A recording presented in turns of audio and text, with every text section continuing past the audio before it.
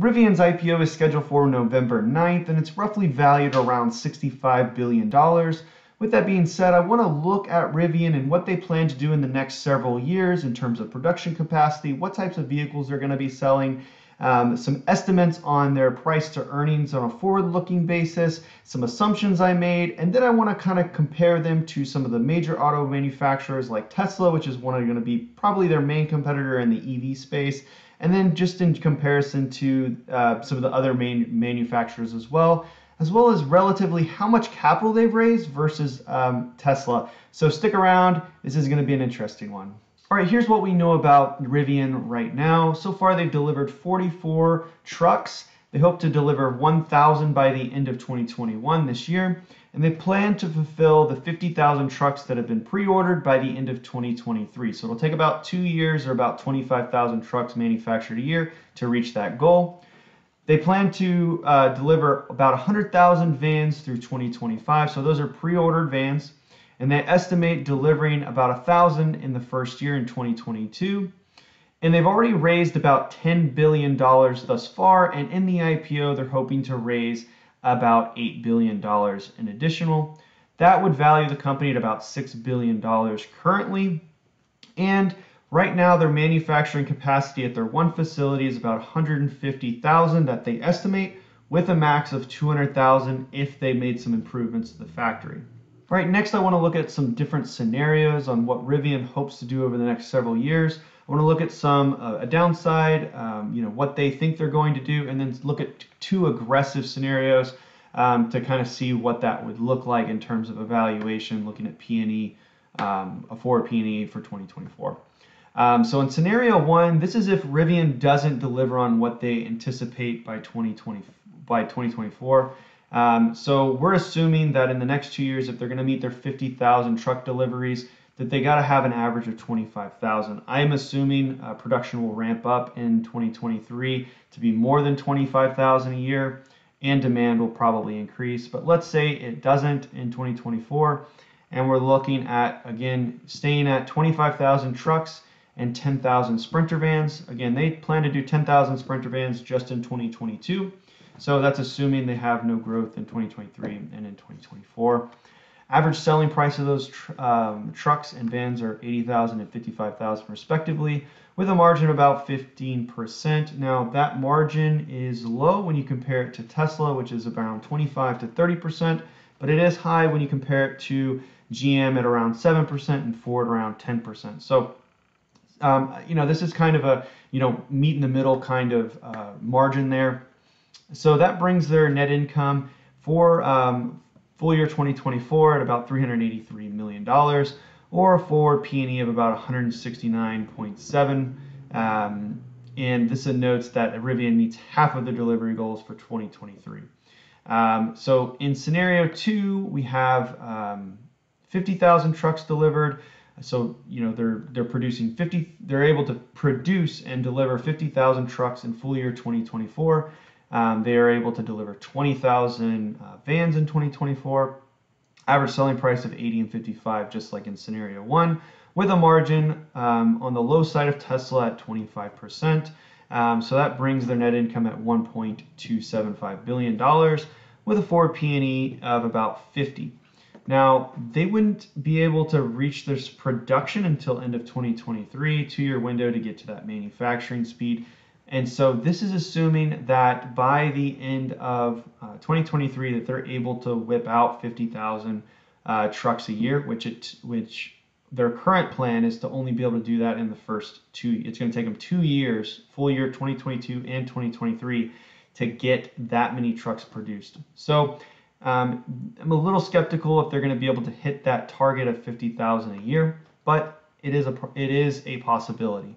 Now, scenario 3 and scenario 4 are like a lot more aggressive in comparison.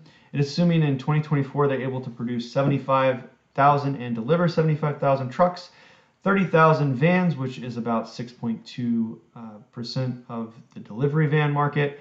Now, it seems like more with that 100,000 pre-orders of delivery vans, this could be a realistic scenario. And as more fleets look to appear that they're going to go towards the EV side, this could actually be a realistic number, but 6.25% for a company that's only going to be producing vehicles for about 2.5 years at this assumption, or 2.5, 3 years at this assumption, seems a little aggressive as a percentage of market share. But with that being said, I increased the average selling price to about 85 and 60,000 respectively, and these are at current today's prices. So inflation goes up, these selling prices may go up, but these are on the, I would say, lower, like the truck is on the lower side of the vehicle sales, and the 60 is, I mean, I'm not really sure. It's pretty close to what the vans are priced at right now.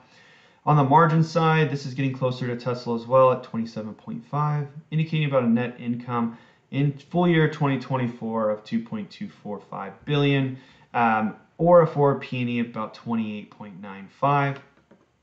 And then in scenario 4, which I think is very aggressive for full year 2024, they're able to produce and deliver 100,000 trucks, 50,000 vans, which is about 10% of the van market, so even more aggressive on that side. And the average selling price is $90,000 to $65,000. And the margin on those vehicles is about 30%. So that brings their net income at about $3.67 billion, which is a very good chunk of change. And the forward P/E based off of a $60 billion IPO valuation is about 17.71 forward P/E. All right, so next up I want to talk some lessons learned from other car manufacturers and how it relates to Rivian. Tesla being the major competitor to Rivian, as they're the main EV producer currently, although other manufacturers are quickly entering into the EV race. Now, Tesla was founded in 2003. They recorded their first profit in 2020, and for full year 2020, they were able to deliver about 500,000 cars. And their current P/E is 396. Their net income for the trailing 12 months is $3.46 billion. So when you compare that to the very aggressive scenario 4, that kind of seems a little far-fetched when you compare it to Tesla just is now making that after 17 years.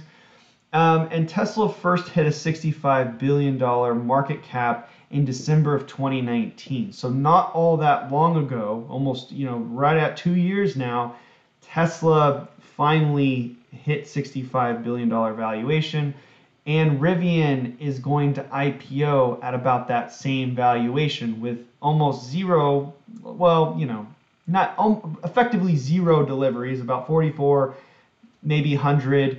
And Tesla had 367 deliveries when they hit that same market cap of $65 billion.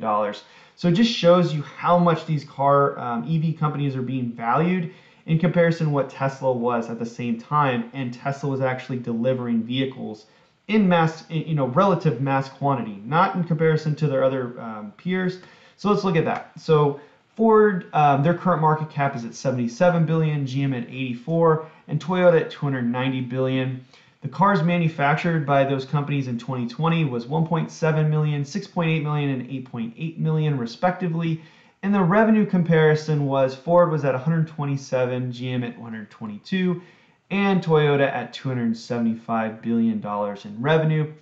So just looking at comparison-wise, from a market cap perspective, Rivian is going to be producing less than, let's say the very aggressive scenario, they'll be producing about 150,000 cars compared to Ford, GM, and Toyota at 1.7, 6.8, and 8, and they're going to be basically right around the same market cap. And even with the same growth rate, I just, it seems very, these market caps and the valuations of these EV companies are very, I understand growth, but they just seem very, very far off. So these are some things that you want to note, that Rivian's valuation, even compared to Tesla at the same point in time, it seems pretty far off. As we mentioned earlier, Rivian has already raised $10 billion pre-IPO, and in the IPO, they're looking to raise about another $8 billion. Now, when we compare that to Tesla, I think it's important just kind of see, in a dollar perspective, when we're talking about billions of dollars, people just kind of go, well, whatever, it's $1 billion. But just compare it to what Tesla has raised. So from 2010 to 2018, Tesla raised about $18.7 billion. And over that time, they really raised the majority of it in the last between 2017 and 2018. But you just got to think, Tesla was producing a solid amount of vehicles in 2017 and 2018. And so I guess my whole point here is, Rivian is still not producing a large amount of vehicles. They're going to have a lot of capital on hand. They're burning through about $1 billion a year at their current burn rate. Now for my thoughts. Now, when we look at Rivian, they've definitely raised a lot of capital, and they're doing so in the IPO. As they probably move forward, their operating expenses will continue to go. Their current burn rate is at $1 billion. And as they start to produce and manufacture more vehicles, that is going to get even higher. So I don't expect them to, the first 2 years, there's going to be an even bigger burn rate on their capital. And so they're probably going to have to go back to capital markets and raise more and dilute shareholders even more. So I imagine they're going to go out and issue more shares, very similar to what Tesla has been doing. But if we look at what Rivian is being valued at comparison to what even Tesla, even if you're a Tesla hater, even if you're a Tesla lover, you have to look at what Tesla was valued at versus what Rivian's being valued at right now. And you got to be a little skeptical if you compare them apples to apples. I understand that Tesla is at almost 400 P/E right now, but they're actually producing vehicles. They're actually doing some of the things that they said they were going to do 10 years ago when they were going to go out of business and they didn't have enough capital. So there's some things about Tesla that are, I think, a little wacky, but they're actually, have decent cash flow. They're doing things. Are they worth $1.2 trillion? I don't know. It's debatable. But is Rivian, who's doing not even close to that, worth $65 billion? I'm very skeptical of this. And so, sure, the market could probably, the market's probably going to withstand it. It's probably going to shoot up after its IPO. But is it really worth it? How long is it going to take for the value proposition to actually realize? And is EV trucks going to be the thing? Cars, I can understand. There's a lot more cars produced than trucks. And they're really heavily focused on the truck, SUV, and van market, which, they'll be one of the first into the van market or the SUV market, but that's not really where their focus is. It appears like they're focused on the trucks and delivery vans because they have some pre-orders there. So, I think there's some definitely major risk here. I don't want to be a negative Nancy on Rivian. I think that they have solid funding. That's the good news here. I don't think they're going to go out of business, and with the IPO, again, they're going to have plenty of access to capital. The problem is, how long is it going to take for shareholders to actually get the value that they think they are worth right now? And that's the kind of question you have to ask yourself. Is Rivian worth $65 billion now? Yes or no? And do you want to risk it with really market exuberance in the EV space?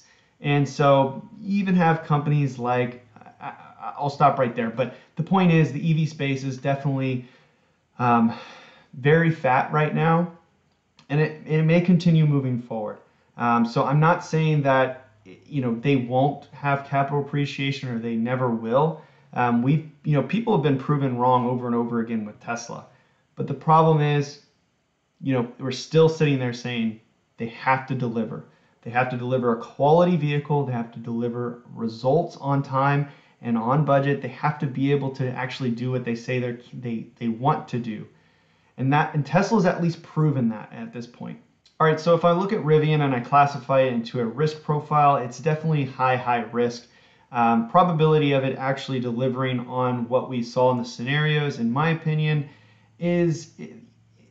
I'm skeptical of it, to say the least. And so with that being said, EVs are being valued at an all-time high right now, EV manufacturers. And so, take it with a grain of salt, please, and just know that, you have to make the assumption that EVs are at least going to remain in the same, valued at around the same, or they're going to go up in the future. And as more current manufacturers get into the EV space, is that valuation really going to continue going up or stay the same? I imagine it's going to go back down to what P&Es or what ratios have been for pretty much every company historically, or at least down to what technology companies are being valued. Why is EV being valued so much higher than even some of the best technology companies in the world? So all that to be said, it's a high risk investment. I would put it on the side of more of a, don't worry, put it in there, but don't think you're going to get your money back kind of investment. So kind of make it as a write-off if you want. I personally will not be putting anything into Rivian unless there's a really strong dip in the stock price. More than likely it'll go up after IPO, but it's not an investment for me. If you like this type of content, please consider subscribing. I do videos on personal finance, investing, and stock analysis. Thank you so much for watching today's video. My name is Frank Finance, out.